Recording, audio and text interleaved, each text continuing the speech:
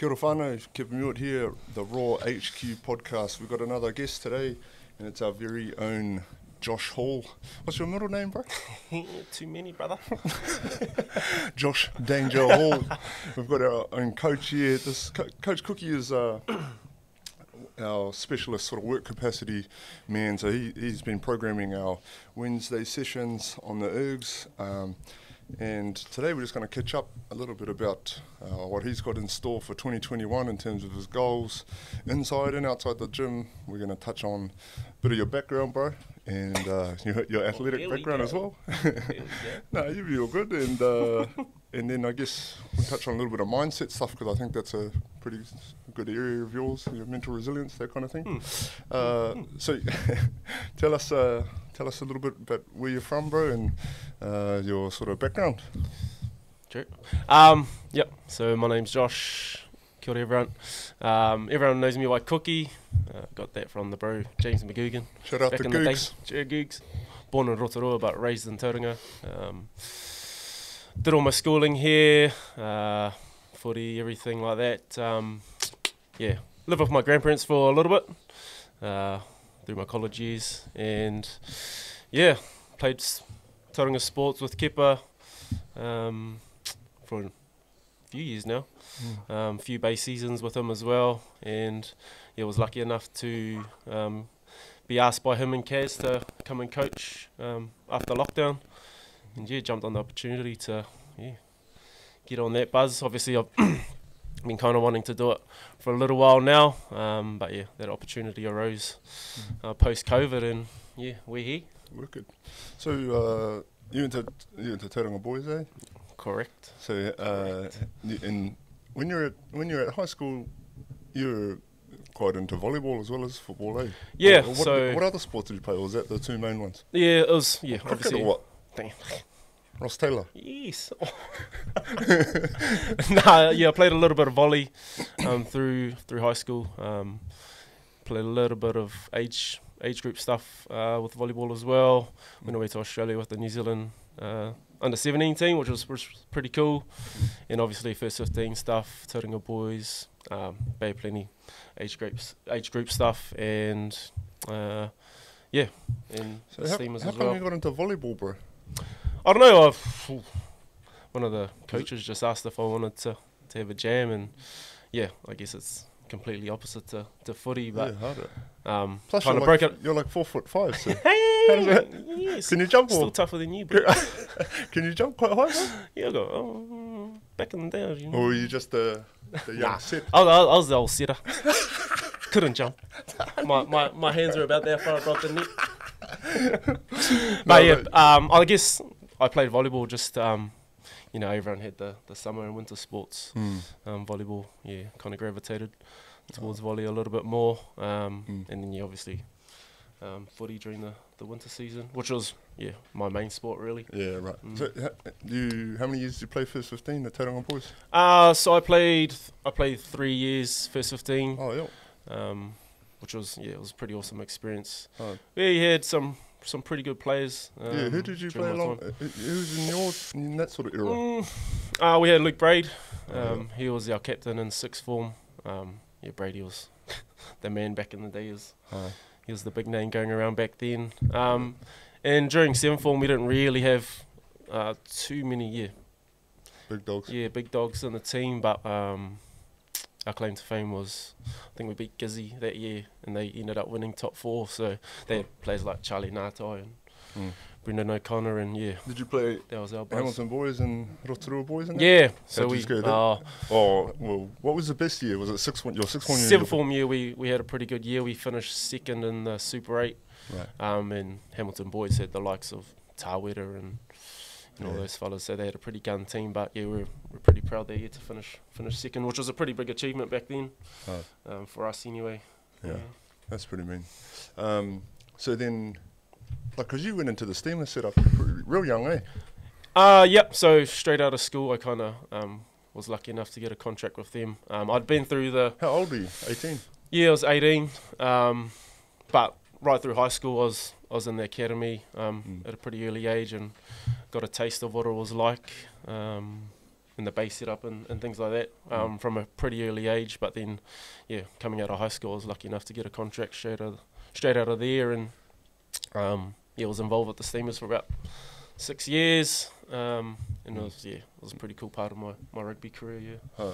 What? So if you're in the Steamer setup from when you're in high school, and then and then when you got into a sort of a full-time pro gig with them, what do you think was it that caught like selectors' eyes or first 15 coaches' eyes? Was it your pass or your fitness or both? Or what are the strengths of your game, you reckon? Yeah, I always backed my fitness. When I was growing up, well, I always rated myself in that area. Did you run heaps? Did you used to do Yeah, I actually love running. Most people hate it, but I mean, yeah, go on. but yeah, I absolutely love running. I could bloody run for days. But, yeah, my fitness was one of my strengths, as well as my passing was pretty good as well. Was that something? Because I was going to speak a little bit about your passing game. Because again, I played with Cookie for a fair few years at club and Steamers levels, so I know I rate your pass as one of the best that I've played with. So was that something that you worked on like a lot in your spit, like on your extras or work-ons, or did it come naturally to you? Because I mean, I'm saying this because I guess volleyball is very fine motor skills, sort of hand-eye coordination sort of game, and so is the pass. So is that something that come naturally to you, or did you work on it as well? Nah, it was. Yeah, I think that was probably the most natural part of my game was my passing game. And like you were saying before, that kind of transitioned over to volleyball quite well because I was quite wristy. If you can say it like that. You are right. So you are right. But yeah, I had strong wrists, so I felt like I could get a pretty good pass away. And yeah, I guess it wasn't so much of a work on, but just to try and maintain that, and then try and work on other parts of my game that were a bit questionable. Yeah, we all got areas that we need to work just on. call me the gate. The gate. Oh, bro. Sweet. So, all right. So you played 6 years in there. So, well, tell me, why do you reckon it is you loved running? Like, how did you go cross country and that sort of stuff? So did you do that stuff at school, or the athletics days and that? Were you good at the the longer distance stuff, or not? The shorter distance stuff was. What sort of distance? Okay. Like 800. Back at school, you'd do the like 400s and stuff like that, and I just felt like.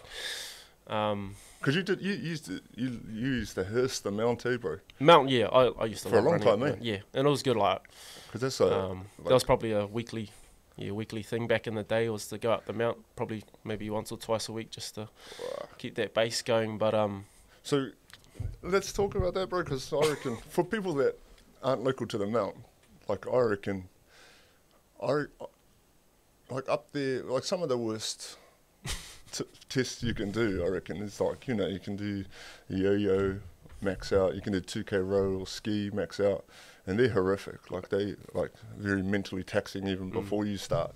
But I reckon running up the Mount, bro, just running up the Mount, has got to be one of the mentally most intense things, because there's so much head noise going on. Yeah. Well, I know, I've never managed to run the whole way, but I've done it for time. Run, walk. And locals will know what I'm talking about, but I know that you can just run the whole thing, bro. Yeah. So tell me about the hardest session you ever done up there, in terms, because I know you've done it sometimes you used to do it twice in a row or whatever. And what's the hardest one you've done? And then what sort of time are we looking at for locals again? Bottom of the stone steps, eh? Bottom of the steps to the trig. Yeah, to the summit. I guess. Probably the hardest one, it was probably like an academy session back in the day. Carl Axons was one of the boys that was doing it as well. It was just going up that four-wheel drive track, because that is absolutely horrific. Steep, calves are blown out, limping all the way up. But yeah, interval stuff up the four-wheel drive track is pretty out the gate. In terms of time, one of my goals was to try and get under 10 minutes, and I think I don't know if that's good or not. Bro, that's good, bro. Unbelievable. But yeah, that was one of my goals. Back in the day, and I think I hit 10 minutes 02, and I just remember I was real filthy with myself. so gutted that I didn't hit it, and then just I think I haven't. It's a peak. Yeah, that was my the Mount Run. If you haven't tried to do it in one go, I don't reckon I'll give it ever a go. do it again. I used to just do a little bit for rugby. Not if you're pre-season. actually. Yeah, well, I can't even run 100 metres at the moment. But okay, so that's mean. So obviously your fitness, your sort of pass is pretty mean, and then so tell me about your, because I remember you played 6 seasons, eh? Yeah, 6 seasons. And then you went, 6 seasons. They're quite injury interrupted seasons. yeah. Well, maybe we should touch on that. So, because then all right, let's just go through your list. What do you reckon? I think it was I mean What are your major injuries that you picked up from footy? So you were, actually you during always injured, bro. Yeah, during high school I was pretty much injury free, which I thought was mean. And then come like senior stuff, base stuff, I just started getting injured. Is it because you used to come up against the big dogs like old Diesel, or is it, when you want to play with boys, you play high school, you want to come and play with old Diesel? Gotta catch me first. Bro, I'm joking, I'm not physical at all, but I'm just, was it going from boys to men, or what is it? Or is it, they're not really I didn't impacting find like my first senior club season, I didn't find that too much of a challenge. I mean, there was some big boys out there, but I guess that's the biggest shift from first 15 to senior rugby is the physicality. But it's probably slower though, eh? Yeah, it's definitely slower, and I didn't mind that. That transition, but I ended up dislocating and breaking my ankle at. Oh, one of those ugly ones. Yeah, it was like. Like this one. Nah. Always. And another shout out to Singer. Yeah, same injury as Singer. And Jugger's done that. Jugger's done that. A few of the boys have done that. Oh, Jace Henry. Yeah. Jace Henry done it. Shout out to all the boys that snapped their legs sideways. Holy heck! Yeah, she wasn't pleasant, but was your first major one? First major one, first actual broken bone. How long rehab? And that took about 9 to 10 months to recover from that. And did you? And then I just had ongoing problems from there. Oh, did it stem from that? Yeah, just like ankle compensation stuff. Yeah, it's like stability and range of motion, things like that. I still suffer from that, injury and like. Is it stiff in that? It stiffens right up all the time. And that's right, yeah. It always plays up, eh? I think I get gout in it as well. Just plan up. That's not from your rugby, bro. That's from those beers and those Canucks. Yes, I eat Canucks. But that was probably, that was one of my main or worst injuries as well. And then I had a crook back for years. Oh, yeah. What was that from, bro? I think that was from lifting. That was from lifting weights in the gym with the Bay Boys and like ugly tech. Yeah, I think until before Raw, my technique was plan up, like in terms of movement and stuff like that. So I think back then, back just blew out. Technique was shite. It's just about numbers when you get in the rugby. Hard out like testing in that. I don't think go quarter squat and just put 250 on there. I don't think many S&C coaches worry about your technique back then. They're just all worried about numbers and stuff like that. Well, that's how they get measured, for their employment. Yeah, definitely. So it's a bit different. Back blew out. It probably took me about 3 months before I could even start running again after my back blew out, because it was pretty serious. Hey. Was it the stay in bed ones? Oh yeah, like prone on the floor like all day, every day, just trying to let it settle down. That was pretty bad. And then yuck. I think the last bad injury I had was I ripped my hammy off the bone, which was pretty. Yeah, we spoke about that a little bit yesterday. Talk us through that, because you went. Tell us the start of it, because you went from Steamers. Yeah, and you went overseas. I had done my stint with the Steamers. Unfortunately, that year we got relegated, so it was like. What years did you start? What year did you start with Steamers, and what year was your last season? So 08 was my first year. Had some pretty good Bay teams. Bro, that's ages ago. Yeah. You're old, Quarter bro. wall. Holy. How old are you now? 30. 31 now. So bro, that's 2008. Because I'm 33 and I started in 2012. And you're 31. And you got like 60 games. I got like 10. But my leg didn't go sideways. Just my elbow. Oh, that was disgusting. Anyway, that's another story. But yeah, Yeah, so so- you went over to Sydney, eh? Yeah, '08 was my first year at the Bay. 2013 was my last year, and then I went over to play in the Shoot Shield in Aussie. And so Um, what were you doing for mahi over there? I was doing a little bit of PT stuff They actually. sussed you out It of wasn't job too and that, eh? yeah, it wasn't too like this kind of setup. Because you done well. Let's just divert a little bit. You done? When did you do your PT course and all that? So that The was studies. 2012 at the Bay Pelini Polytech. Was it? Oh, okay. Yeah, so I did it through them, and then kind of took that over to Aussie to, I don't know, I guess to just a bit of a change for me really. I'd Yeah. been around the Bay setup, around Tauranga for a while, bit of a homeboy, so I don't really get out too much. But yeah, went over there, played a bit of footy. Did you enjoy it? Well, like because I know you weren't there for a long time because of the injury, but did you enjoy it over in Sydney? I did. I mean, it Kids was pretty daunting for like someone, well, you know, a homeboy to go over there and try and make a living over there. But But that's good for you though, eh? yeah, it was I reckon definitely for you, good. Definitely good. bro. Was Kez Black there? Yeah. At South when you were there? Hey, fella, hey, Yeah, yeah, where bro. is that? fella? Kizza, Where is the come fucking- home, G. Bro, talk about Hundies at training and that. Holy. Bro, Shoulders he's on the man, eh? the angriest. I reckon he's one of the angriest fellas we ever played with. But Shoulders yeah, for so shoulders. so you went over there. Yep. and- So went Bro, over were you there. in, like, because I know you were playing quite good footy, eh, before your injury over there. I don't know if it was good footy. I think it was I was playing okay, but then after my injury, I think Any sniffs of Waratahs or anything like that? there was that NRC competition that they Oh, had, but that's it right. wasn't too yeah. I'd got injured before that kind of kicked off, but I think some of my best footy was when I came back after that injury, Yeah, right. and then we won it in 2015, the Bay Wide. Yeah, that was a And we had a mean pretty team. good, yeah, we had a pretty good team that year. Yeah. So how long was that? How long were you out in that from that hamstring injury? Oh, so that was about a 10, 11 monther. Bro, talk about that sling, bro.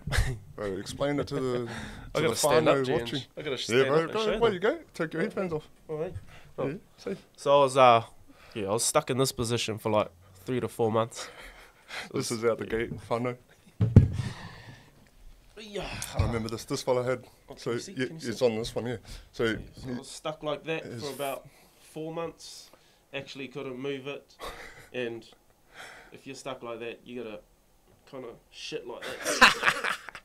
have a seat, bro. Tell So, you, it was so- pretty horrific, that one. yeah, he had a sling over his shoulder that held his ankle to be in contact with his ass for like 3-4 months, eh, bro? Yeah, about 3-4 months, and Because they stapled his hammy back onto the bone. yeah, and it obviously had to heal in that position, for that long, and it was That's crazy. it was pretty uncomfortable trying to Did sleep you get one like of that. those scooters after a while?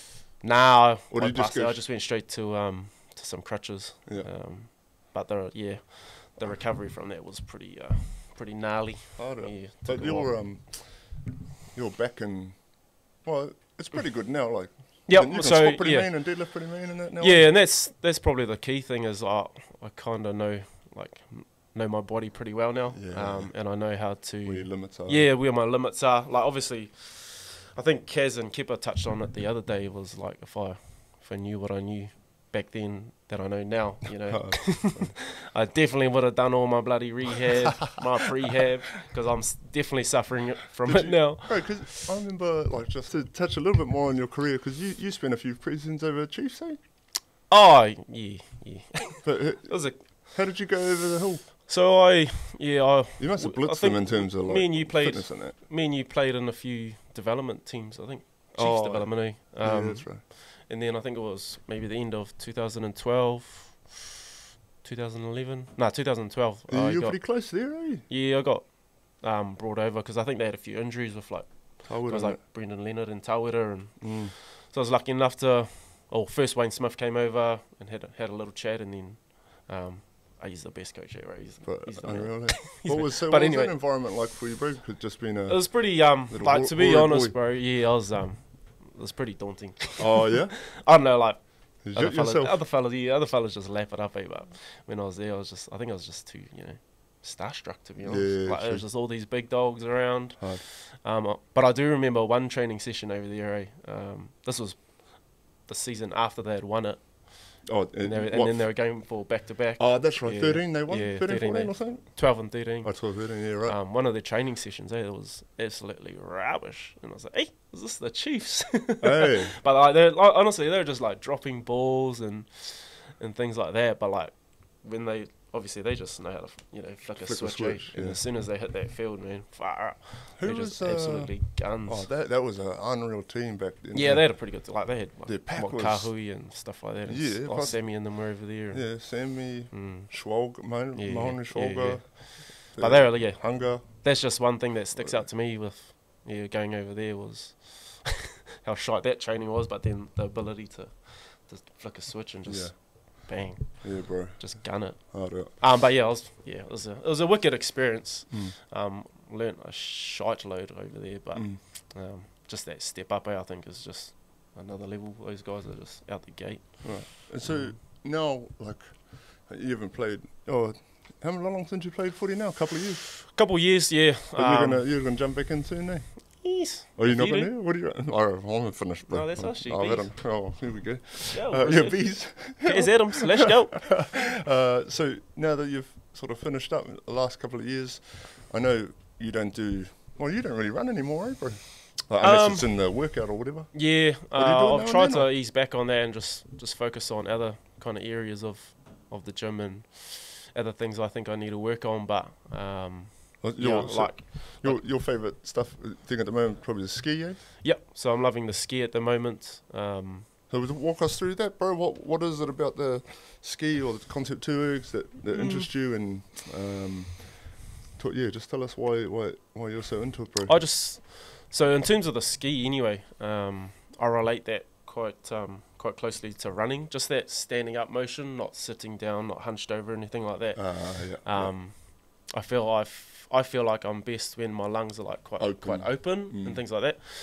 So that's why I love the ski. And just in terms of like the ergs in general, they're pretty low impact on the body. So like any injuries like that you have that niggle you or whatever, you jump on the rower or the ski or even like the bike erg, obviously.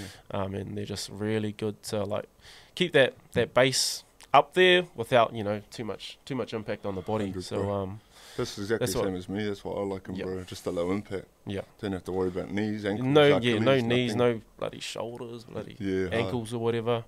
And what about the because I know a big one for you, bro, is the mental side of it. Like you like to do the tank. You're sort of like Axe in that way. Yeah, I'm pretty quite similar to Axe actually in the way that you've got to work hard to see any benefits out of your training. Else it's just gonna it's just gonna be it's gonna be no good. So I like to try and push myself pretty much every session. Like you'll see me after a bloody session just lying on the ground, everyone else is talking. I'm like, why the hell is everyone talking? It grinds me, right? Well, I'm just on the ground. There's a training time or like education behind it, bro. Like I spoke about with X's, like when there's ex-footy players or ex-athletes and they come in here, like they have a better understanding of where their edge is, and so some of them don't, bro. Like Brendan, he knows how to empty the tank. And some of them just get it, Yeah. I think it was ingrained in us, like from our footy days, like when we 7:30 on a Tuesday, Thursday night, pissing down with rain, and we're like out there bloody doing 150s and stuff like that. Like, I think we just get how to try and push our bodies to the max every time, and like obviously transitioning it over to the gym is quite easy for us, where we can put our bodies in that place of all those dark places, Oh, bro, 100%. And so what goes through your mind, bro? Let's go back to last week. We had a 30-minute time trial. From my experience with that sort of stuff, I get to a point, I don't know, it's probably around like 90% heart rate or something, max heart rate, where you can't really get any more tired or more exhausted, so you sort of go numb to it. Yeah. And then so you can just keep going. Yeah. It's something weird, bro. Like, do you know what I'm talking about? Do you get that feeling? I think your body just gets to a point where it's just like, well, This is where we're this at. is where we're at. You just got to keep going until the time's done.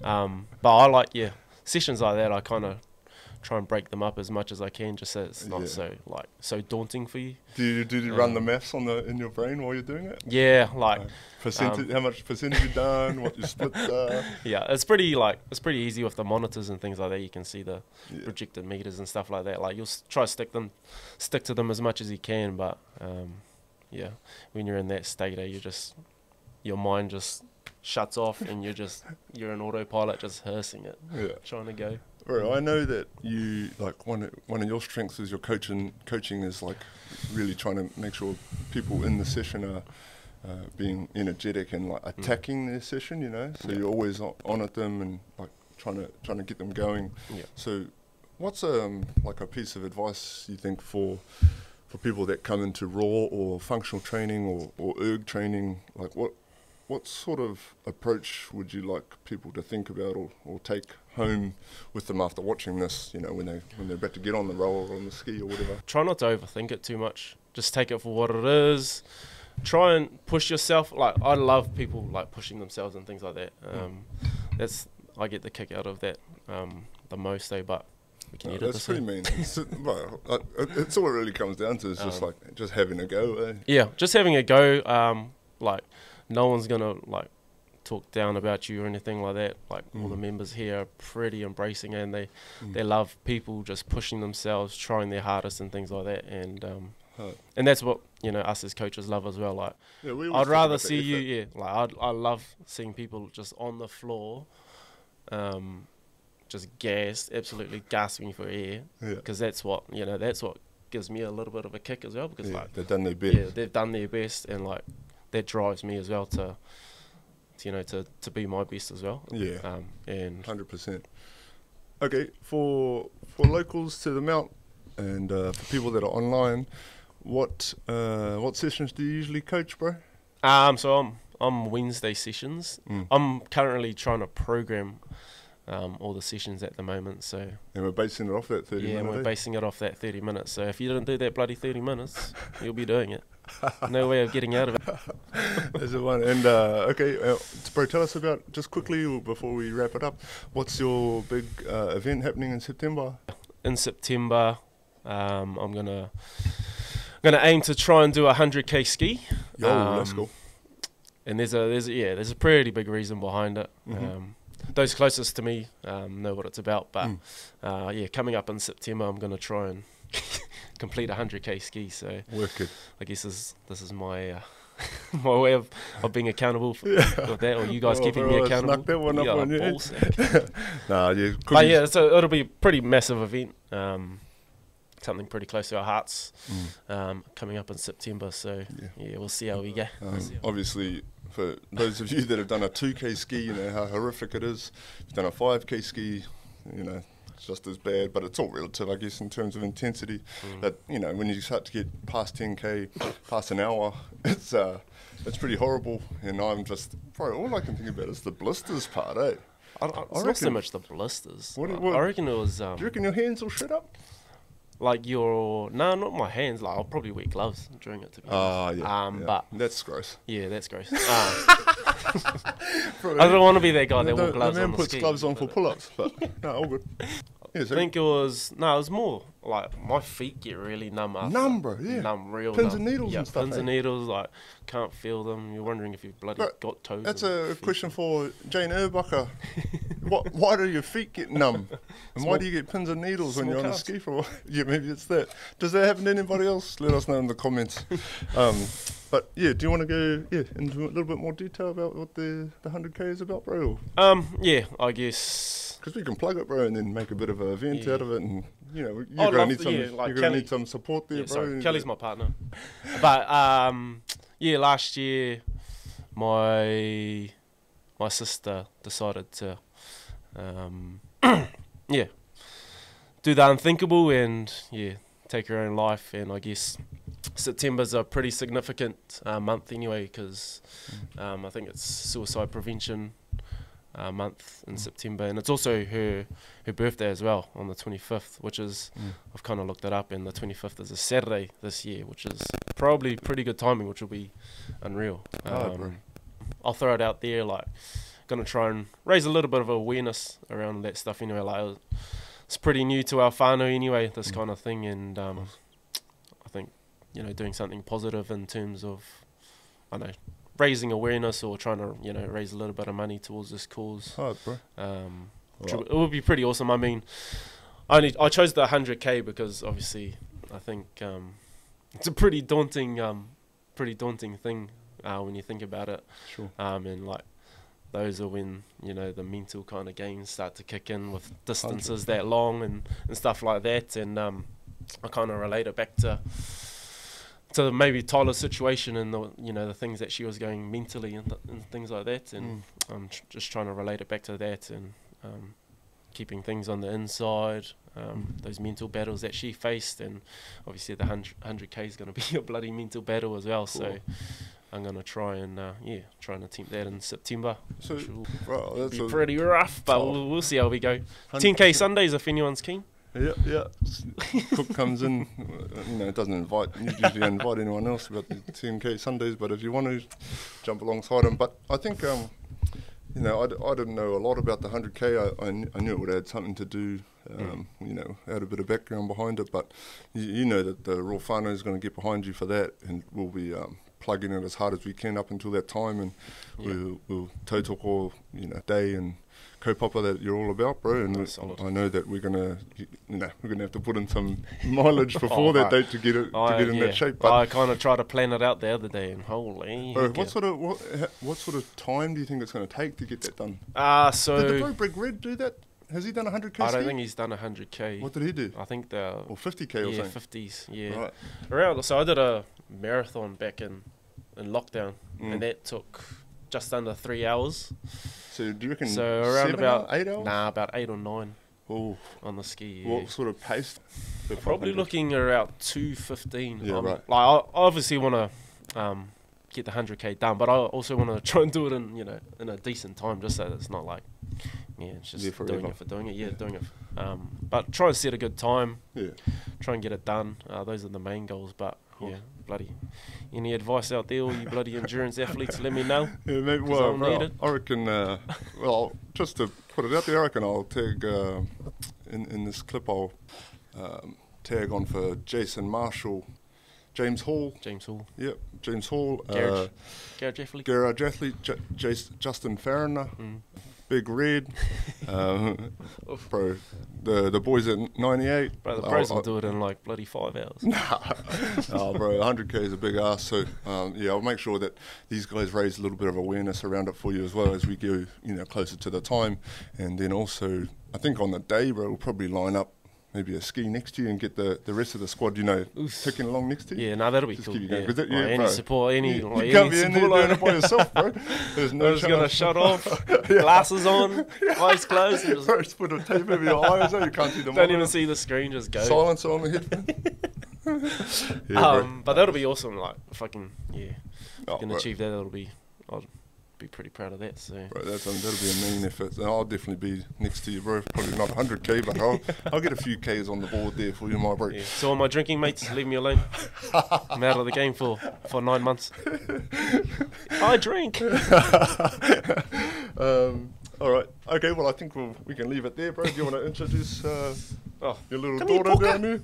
Oops. Come on. Come in. Hey, darling. Come up here. Come on. Introduce her. Bro, it cracks me up how you sit it like this. Say hi. So this is Ruby. Bro, imagine she just started talking now.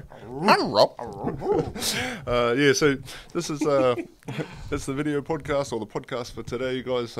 Really appreciate the bro and the coach, Josh Hall, coming in to have a chat with us a little bit about his background, what he's got planned for 2021, his advice on mindset stuff, which is he's obviously got a lot of mental resilience when it comes to not just athletics but also stuff that happens at home, bro. And I really admire you for a lot of the stuff that you do there, and appreciate all the work that you put in for for the crew here at Raw. So, any closing words, bro, before we shut it down? Nah, we good, bruss. All right. We good. Shout out to the Raw phono. Yo, Let's wicked. go. Wicked. All right. Shot guys, thanks for listening in.